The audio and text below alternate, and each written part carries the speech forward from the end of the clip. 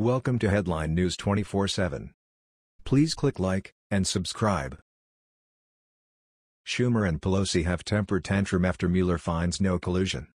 The Mueller investigation into Russian collusion in the 2016 presidential election has concluded and it found there was no collusion. There are no more indictments coming, there are no sealed indictments and no one has been indicted for conspiracy, which would be the charge for collusion. But that news is not welcome by Senator Charles Schumer, the Senate Minority Leader, and House Speaker Representative Nancy Pelosi. Now that Special Counsel Mueller has submitted his report to the Attorney General, it is imperative for Mr. Barr to make the full report public and provide its underlying documentation and findings to Congress, they said in a joint statement.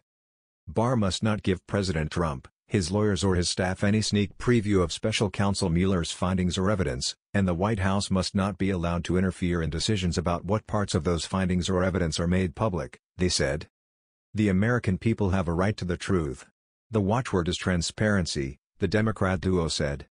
The Mueller investigation has finally been completed and the early indications are that it is good for President Donald Trump. The Attorney General William Barr, selected by President Trump and a long-known opponent of the Mueller investigation, says he could give Congress a briefing on it this weekend. Speculation is that, if Attorney General Barr is prepared to give a briefing that quick, is a sign that the report is good for the president, Fox News reported. It is also believed that there are no more indictments coming from the report, which means no one is being indicted on colluding with Russia. Special Counsel Robert Mueller on Friday submitted to Attorney General Bill Barr his long-awaited report on the investigation into Russian meddling in the 2016 presidential race and possible collusion with Trump associates. The report was delivered earlier Friday afternoon to the Deputy Attorney General Rod Rosenstein's office and it was delivered to Barr's office within minutes, a senior DOJ official told Fox News. The White House was notified that the DOJ had received the report around 4:45 p.m. before lawmakers on Capitol Hill were informed.